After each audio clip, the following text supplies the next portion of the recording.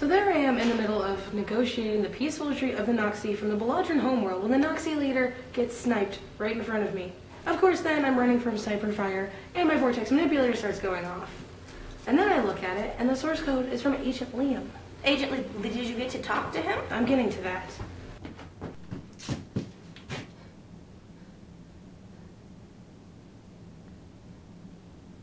Hello? Hello, my name is Dan. I like egg waffles. It definitely wasn't Liam. Who was it? I'm not really sure.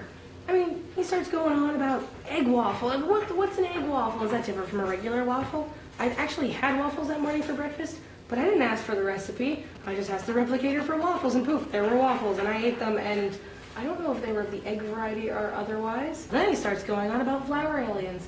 I've been a lot of places and times and seen a lot of different species.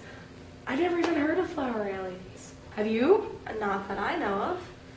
Maybe they're a different name of a different species? I suppose that could be. He seemed quite chipper and friendly, but I don't know why he had Agent Liam's vortex manipulator.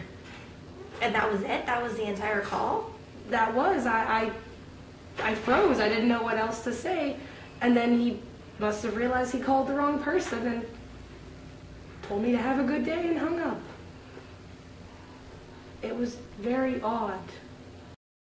So, that was because I got a personal complaint that I didn't feature Dan the Cyborg in Mission Accomplished. There's a reason for that, because he's not an agent.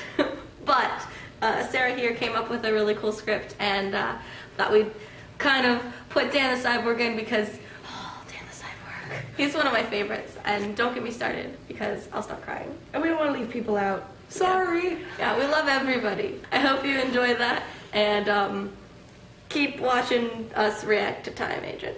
Yay!